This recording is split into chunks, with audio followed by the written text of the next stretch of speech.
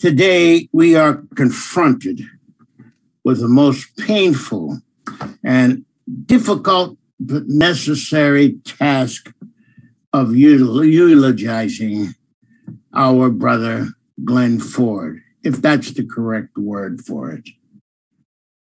And when I've listened to those describing Glen Ford, they were all right on the money and very correct in talking about his brilliance, his ability to bring words to those intellectuals who were trying to explain our position in this world that we exist in. And he was brilliant. He is brilliant. There's no question about that. I hear those talk about his courage, and he was courageous. How do we know that? He took a position that was going in the correct but opposite direction of those so-called politicians. He called them the misleadership class that had the Black public right behind them. He went in the opposite direction. That took courage. And the most courageous thing I consider the most courageous thing when he went public and dared to oppose that race card that was so successfully played on us in the form of President Obama, and spoke out, debated the misleadership class on any platform that they would dare confront him with. And he debated against this, as I say, this terrible race card that was played against us in the form of Obama. How powerful was this race card? How powerful is this race card?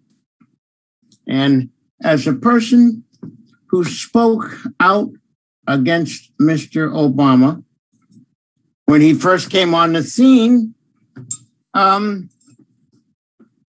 my speech, our dear sister Betty says, "Well, Ralph, how long do you think it will be before the so-called Black establishment will allow you to speak before them again?" Well, to this day, and we know how long ago it was, I have not spoken before the so-called Black political establishment. They never forgave me for speaking out against the race card played against us in the form of Mr. Obama. Well, Glen continued day after day, speech after speech, laying it out there. That is courageous. And I could go on about his other aspects of, I'm reminded of my time limits. Why is it that when I speak, people always remind me of my time? Is it that I say too much or I spend time and don't say enough? But that aside, Glen had many great attributes. But for me, the most important, the very important, that was touched on by our dear sister, Betty Davis, was his humbleness. When you spoke to him, as Lisa said, she called and he picked up the phone and answered himself and spoke to her. At the time, a nobody from nowhere, and he spoke to her in a polite form, a polite, respectful form. And when I met Glen, it was, I guess we both have senses of humor. We laughed a lot in his explanation and in his description and his analysis of what was happening in the world today, very intellectual and very funny. He knew how to live and laugh. And when he heard about our dear sister, Lynn Stewart, he was instant. Ralph, tell me about Lynn Stewart. I want to do programs on her. When the nation was totally enfolded in Islamophobia, Lynn, who supported all oppressed people, as she was a white anti-imperialist freedom fighter, as she described herself, which was very difficult to be and to speak of, Glen Ford took up the challenge to make her human, to make her real, to make her story available to people. So we know of all of these attributes that Glen Ford had, and I will go back to the one that grabbed me the most. A humble gentleman and a gentle person.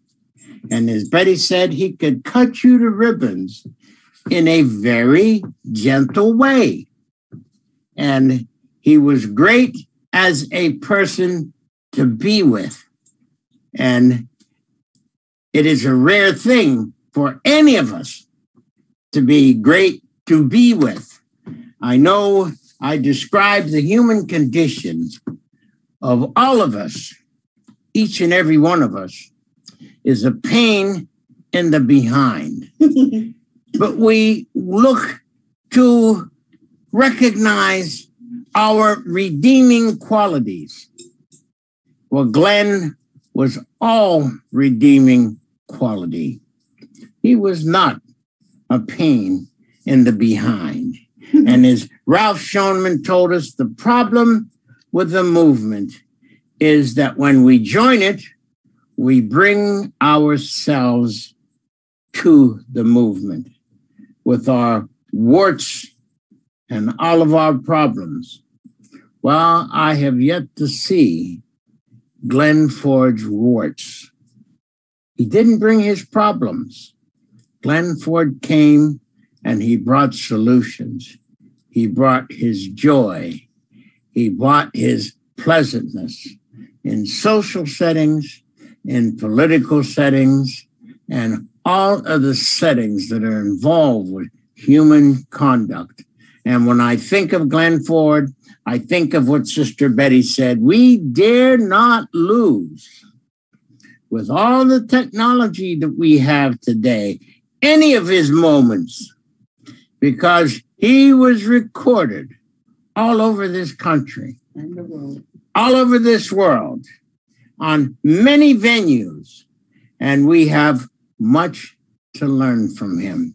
2 minutes. And when I say, I don't know if a eulogy is the correct words for what we are attempting today, I do know there is a mystery of our transition. Some use religion, some use science. They say that energy never dies, it just changes form. And I wonder what form, I can't help but wonder what form this energy changes into.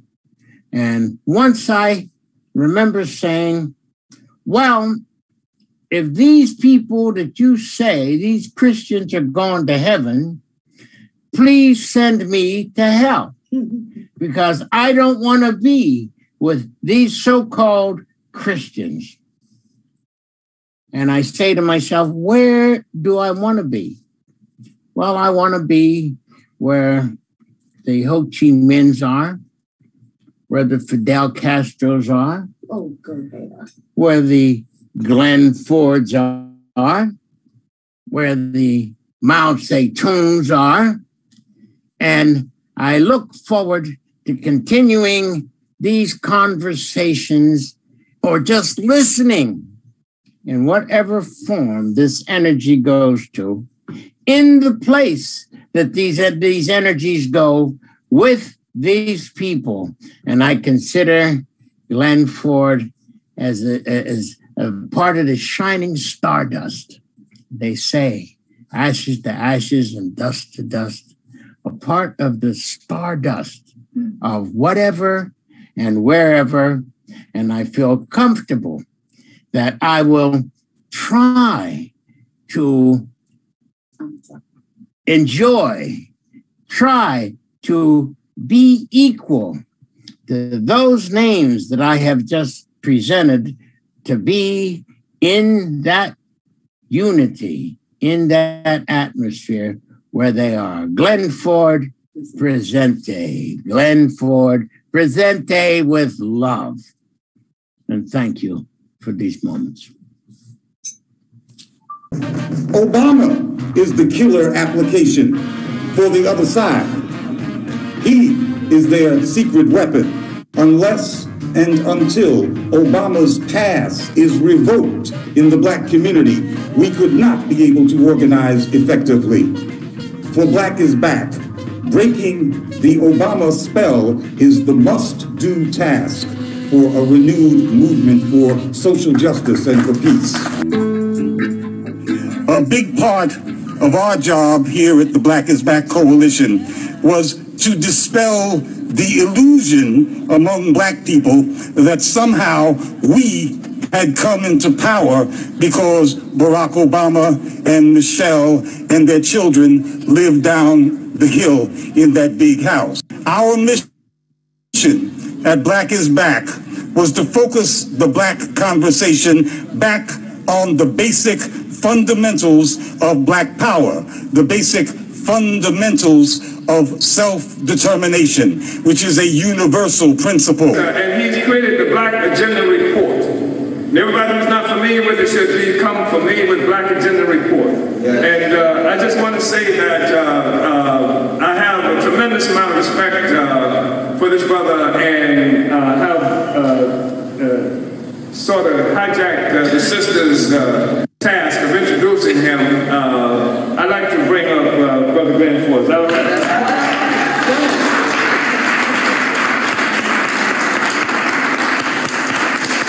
Now to the people. Today I'm not going to talk so much about the history of the police as the history of our struggle to free ourselves from the police. The Black is Back Electoral School is quite different from any presentation that you might see put on by the Democratic Party or the NAACP. They want folks to vote for a candidate who will ultimately be beholden to corporate money and not to the people who voted for them. The Black is Back School does not recommend that Black people vote in every election or vote for or against every candidate.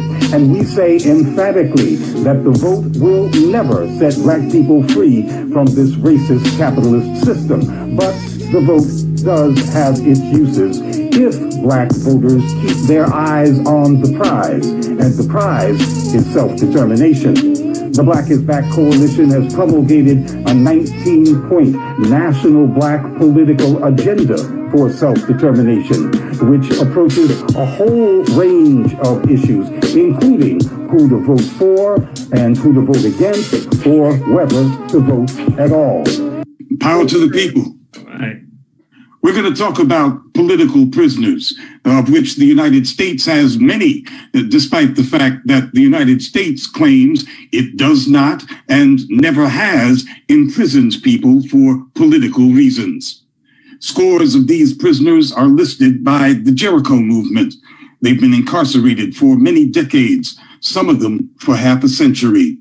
Many more have died in prison, and others have been released after enduring years of torture and attempts to break and humiliate them.